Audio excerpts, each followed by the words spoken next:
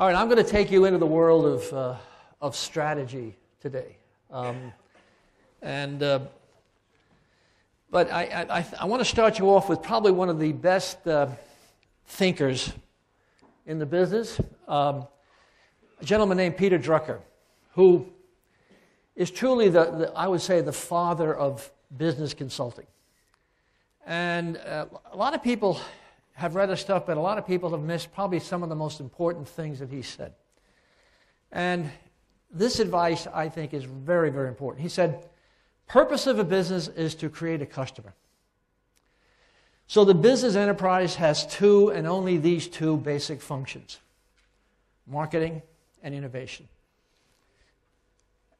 Marketing and innovation produce results. All the rest are costs. Marketing is the distinguishing, unique function of the business. Distinguishing, unique function. In other words, that's really what your brand should be all about. What makes it different? What makes it unique? Why should I buy you instead of your competitors? And that is terrific advice, which very few people remember. But let's start with what I call a fact of business. Global economy is really a driving force into the world today. Very difficult. Companies and countries succeed or fail depends really on how well they sell whatever they have to sell. This is really the world out there, and believe me, this is the game. And in a tough world, using strategy is really how you survive. And that is sort of the message of today. Strategy. And essentially, I would say a book for the times. In other words, if you're going to read one book, I think some of you have this. Trout on Strategy is a pretty good starting point because it's a composite of a lot of what I've written over the years. And so if you read this book, you're going to have a pretty good sense of what strategy is about. Now, I'm not going to cover all 7 abouts today, but first and foremost, perceptions. It's about being different. 2 most important pieces, which I will talk about. Competition, which we'll get into with marketing warfare. Specialization, being good at one thing, very helpful. Simplicity. Leadership, in other words, being the leader, knowing where you want to go. And it's about reality. It's not wishful thinking. You can't it's not what you want. It's what your competition will let you do. That is the game out there. Another fact of business. The world continues to be more competitive. What we used to see as competition, now looks like a tea party. We are in a world of killer competition. And that's what's happening out there. Another fact. Strategy and marketing have to be combined if you're to succeed. Marketing is what drives business strategy. Strategy is what makes you unique and is the best way to put that difference into the minds of your customers and your prospects. Now, the U.S. is really a marketing laboratory. And my message when I come out to this part of the world, it's a competitive laboratory from which you can learn. And that way you don't have to make the same mistakes that we have made over the years. And my 15 books pretty much describe what's been happening in this laboratory. As Rajiv mentioned, Big Brands, Big Trouble was a pretty good analysis of some of the mistakes that companies have made over the years. And as I said a few minutes ago, it's all about survival out there. If you're going to get out there and compete and survive, you better have the right strategy. Because here's the downside. You make a mistake, your competitors quickly get your business, and what's worse, you rarely get it back.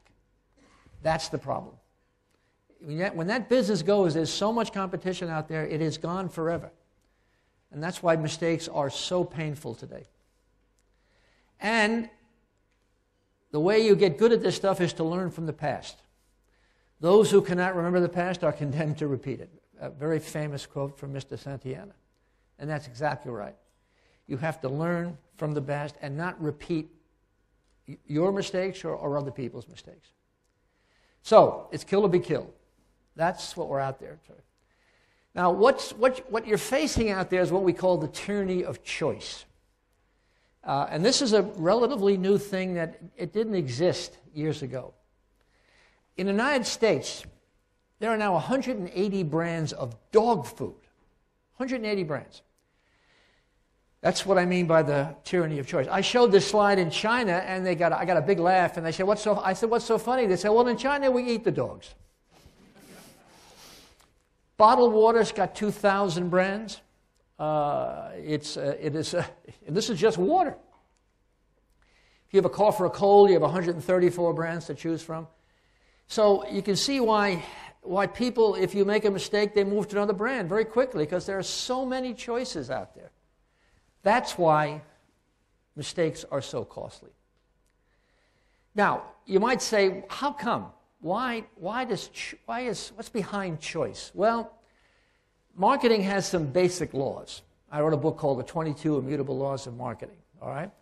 One of the laws explains choice. It's called the law of division. The 10th immutable law says over time a category will divide and become 2 or more categories. And that's what happens. Categories constantly divide. And that's why you suddenly see many, many brands in a category. This division will just not stop. Now, the first principle, and probably one of the most important principles, is it's all about perceptions. It's not about a better product. It's about a better perception. And positioning is really the tool. That's the essence of the strategy you have to employ to deal with competition. It's the starting point for your planning and your marketing. And this is the first book to read. This is the first book I wrote in 1980, Positioning the Battle for Your Mind. And basically, it began to lay out the parameters of getting into the mind or not getting into the mind. And repositioning is the end of the. It started with positioning, and this is the last book I wrote, repositioning, and marketing in an area of competition, change, and crisis. And this is a book about how you make adjustments in an ever-changing world. Now, here's my basic problem. I call it positioning myopia. Many use the word, few see it clearly. I see this all around the globe. I see it everywhere. That essentially everybody likes to throw the word around, but not a lot of folks truly have a deep understanding of it. They don't see it clearly. So let's get to the definition so you begin to understand. Number one, it's how you differentiate your product, your service, in the mind of your prospect. That is what it is all about. And repositioning, the other end of the spectrum, is how do you adjust perceptions in the mind of a prospect, if you have to. How do you make adjustments? So, but again, what are we dealing with? Perceptions. Now, how does the mind work? First and foremost, minds are limited. People can't take in all the information that's out there. So you have to be careful with the fact that there's only a limited number of space in people's minds. Minds hate confusion. If your concept is somewhat confusing, forget it. You're doomed. Minds are insecure. They don't know for sure what to buy. And because there's a certain insecurity. Minds don't change. A lot of money is lost on trying to change people's minds in the marketplace, and it just doesn't work. Minds can lose focus. In other words, you can cloud up things. You can create a certain amount of problems so that people can't see you. So let's start with those basic mind principles. Limited. There's a product ladder in people's minds. In other words, you and I store brands at what I call a ladder in the mind. This could be a rent-a-car ladder in America. Hertz, Avis, National. Now, there's a rule of 7. A Harvard psychologist figured out that nobody can remember more than 7 brand names in any category.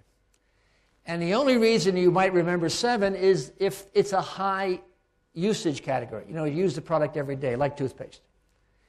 Some categories have very few rungs on the ladder. because there's not much interest in what you're saying. So that's the difference.